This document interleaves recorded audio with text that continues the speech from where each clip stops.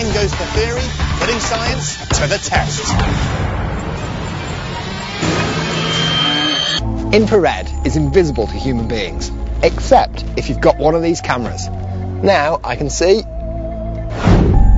This is tuned to the infrared spectrum and clearly shows it coming off the crew and me. The heat of my body causes me to radiate infrared waves the entire time, but I'm nothing special.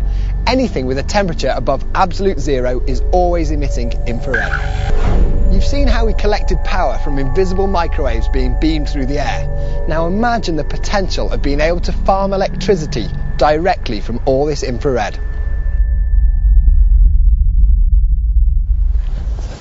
But infrared waves are tiny, less than 1/100th of a millimetre long, and no one has been able to build an antenna that small until now. I've arranged to meet the man who's built the world's first large-scale infrared antenna. His name is Steve Novak. The technology is so new that there are only 2 prototypes in existence. It's one of the most exciting pieces of technology I've ever heard of.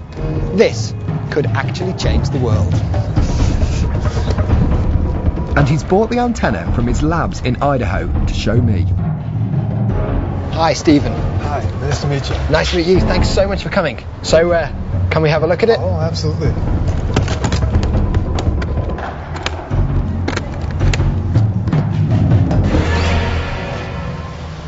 Is it this sheet of plastic? That's right. Okay. Let's unroll it.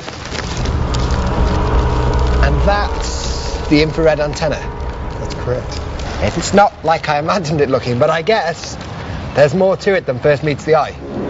This is essentially a miniaturised version of our array of microwave antennas. Each one of these 4-inch squares holds about 260 million antennas. So the 3x6 has about 4 billion antennas. 4 billion antennas on here. And they're all like of the right length for collecting infrared waves and turning them straight to electricity. That's correct. Wow. These antennas are so efficient that they can point in almost any direction and still collect infrared energy from the sun. And what about on a cloudy day like this?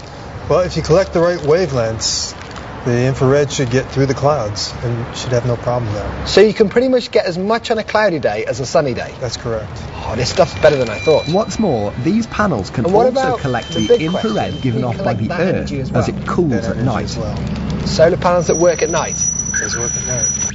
Incredibly, the Earth emits so much infrared at night that a 1 square metre panel of Stephen's antennas could light several light bulbs. I want to know when this is actually going to become viable, when it's going to hit the shops. Stephen reckoned 5 to 10 years. I mean, frighteningly close. They've nailed the antennas now. They have got infrared antennas. They're just working on the electronic processing to make the electricity okay for domestic use. God, fantastic.